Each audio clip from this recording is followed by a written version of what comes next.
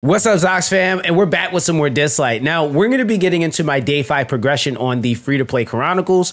Just really diving in and seeing what I've adjusted to help some of you guys out that are still trying to power push. So we're going to get into it. Now, the first thing is that, of course, looking at my ritual miracles, we'll actually start here this time. I actually was able to get up a little bit higher. I think the last video we're on floor 5. Now I'm actually able to do floor 7 on auto. I can't blitz it yet. But I am able to do it. Now, the team I'm using is still the same.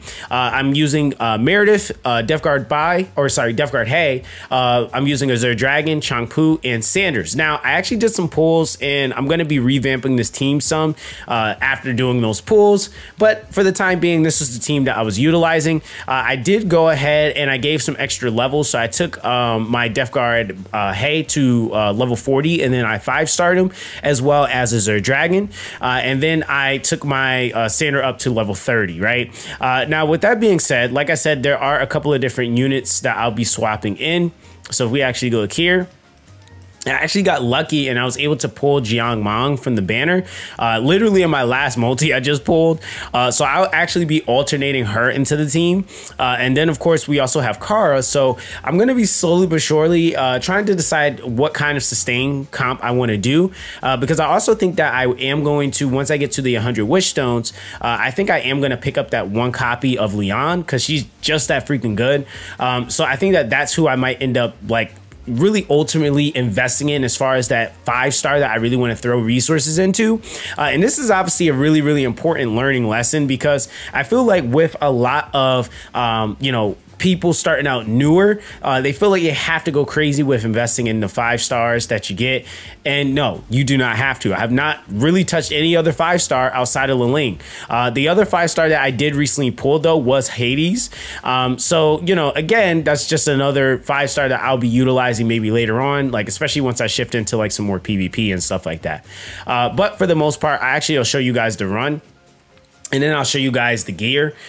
This is like one of those things that is kind of weird. Like sometimes my Sander will die, especially when we get to the Chronos or to the boss wave. And the rest of the team can honestly sustain themselves. I haven't pushed up any higher though, just because it's not reliable going into, and I haven't tried to do the floor up. It's just not reliable, right? But for what it's worth right here, they actually do pretty well. And it's okay if you're not blitzing, right? I think that that's one of the like mentalities is like, oh, as soon as I get to here, I should be able to blitz it. And it's like, no, that's not going to be the case. It might be a little bit before you're able to fully blitz it. But as long as you can throw it on multi-battle and you can walk away and go and do other stuff, that's still just as good, especially if you're a fresher player, right? So we're coming up, killing the second wave here, and then getting into the boss wave. It's just really simple. It's just using and utilizing the AP manipulation. On the lower floors, AP manipulation is actually pretty solid. It's when you get up higher where like Chronos just gets so much of an AP push forward that it really doesn't benefit you as much as it used to. But again, Meredith does some pretty solid damage as well as helping with the sustain. Defense break coming from Death Guard Hay, immunity coverage with Changpu, and then of course Azure Dragon is helping out a lot with the AP pushback and as well some extra damage. And this is just ultimately just allowing us to be able to sustain our way essentially through the fight. Changpu and Meredith together, like I said, is an excellent, excellent freaking combination. And I feel like that's fairly free to play. Like if you don't pull Changpu as one of your 3-stars, that's kind of like, that is a little unlucky, to be honest. But even then, I still think that it would suffice with like Helena. The only thing you would be missing is that immunity coverage, which is why I still feel like Changpu is that ultimate, kind of like substitute for not having a Sally or not having a Hung Yue. She is extremely, extremely good. And technically, if I had no choice to use her in 16, I could also use her on floor 16 of Chronos, right? But this is actually a fairly good run. Not even going to lie to you guys. They actually did pretty well on this one. So there we go. G freaking G. So that's what my Chronos runs are looking like right now. I'm on floor 7, which is great because the other thing is that I'm now able to start farming up the pieces required. So yeah, we actually did that in 83 turns, so that's actually even better. But I'm actually able to, if we go back to the difficulty here, I'm actually now able to start farming the shards for the Fatum Sisters and as well as for Era and the other Azure Dragon copies that I need, right? Now, of course, with a PEP, I haven't touched that. And I haven't touched that for a very good reason. I have a whole separate video as to why I haven't touched it, but I haven't touched it yet. I'm just purely focusing on my Chronos right now since that is of the utmost importance. And I haven't touched Fafnir yet either. So we'll focus on those in future videos, right? Now, one thing that I wish I would have did a little bit earlier though, is the event, right? So I actually went and I cleared all of the event. I 100%ed every last part of this event. And in my head, for some reason, and this is why it's so important even for like veterans to go back and play these things, because I was thinking that the story was going to be a little bit too hard for a fresher account to do. But the thing is that they actually have the story scaling according to where you're at in the game. So all of my enemies were level 60, whereas if I was doing this on my main account, I think they're like level 70 some or 80, like, you know, they kind of jump up a little bit. So it really is based off of where you're at in the story. So do not negate doing this as early as you possibly can. As soon as it says it's unlocked, which I know that was another component as to why I wasn't able to go and do it right away. But as soon as this unlocks, it's really important you go and do it, especially if there is an event up, because then that's memo chips and that's stamina. Like I was getting, was it stacks of, I think it was like 100 or 50 memo chips and then 50 stamina for each of the nodes that I did that had like, an attack symbol on it that went into a box, and even just getting a box, it was just more resources for me to be able to farm. Now, as far as the shop that, what I bought, I have been accumulating so much of the bazaar points, essentially.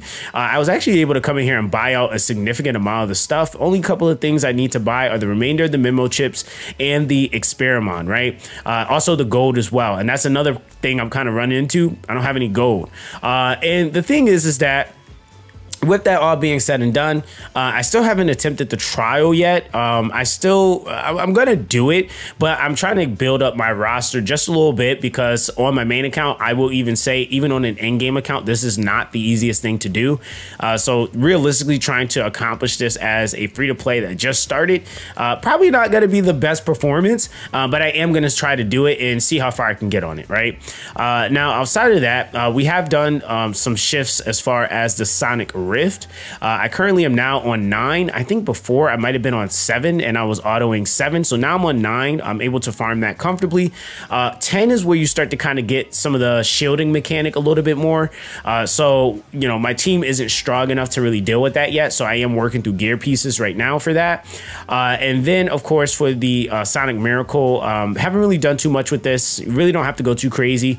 For Infernus, though, I have gotten up to floor 6. So I'm going to start doing that soon. But everything else is just kind of like, working as I go.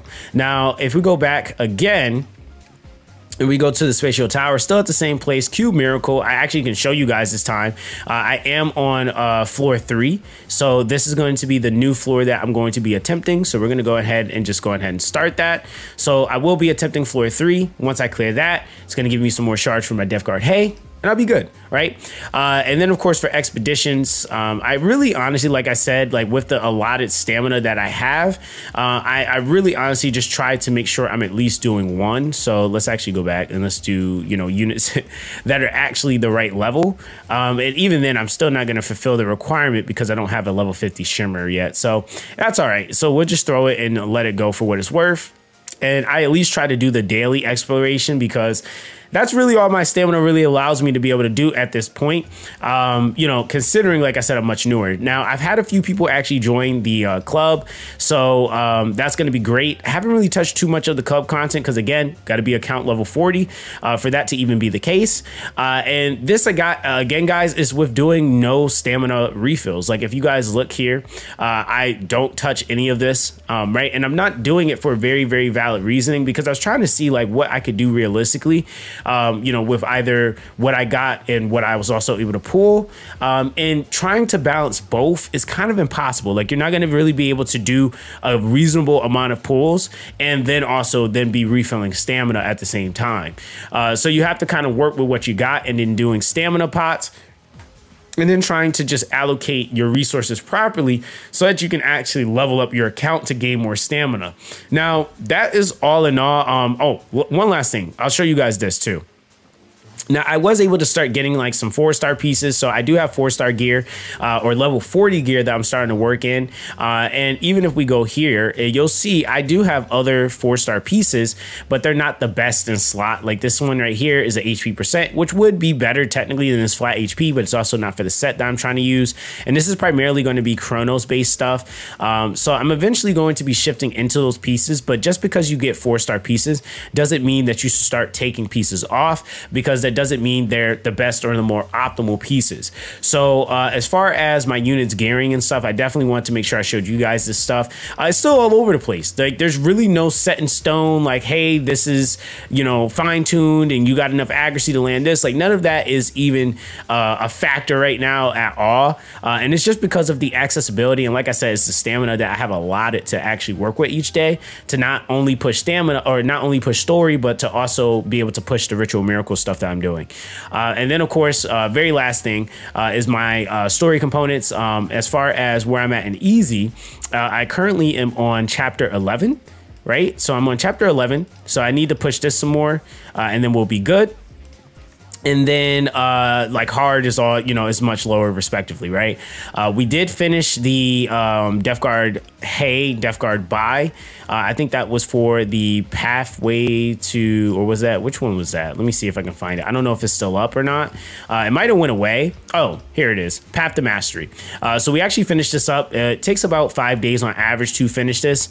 So yeah, this is completely done. You should have the twins at this point, which is great. But I was able to get Death Guard a little bit earlier. So again, that was just a dupe, which again makes it more powerful. Now, the last tidbit that I want to give you guys, as far as, you know, just something you don't want to do, using the rewind, right? I don't think it's worth like trying to go crazy with trying to do something to have a unit to reset and all that other crap. Like, just don't even touch this. I would definitely say don't touch this either until you're ready, or unless it becomes necessary. You have 26 days, so you have about 30 days to be able to use that. I'm not too pressed about using this, just because of the fact that, I mean, honestly, I'm not going to have anything I really need to reset unless I decided to go the extra mile with my Liling and reset him. That would be purely because of the fact of the road to legend here. But again, that would be if I don't want to use him at all and I want those 6-star resources. I'm not putting any skill ups or anything like that into this character, and for very, very valid reasoning. But that's essentially my progression overall, guys.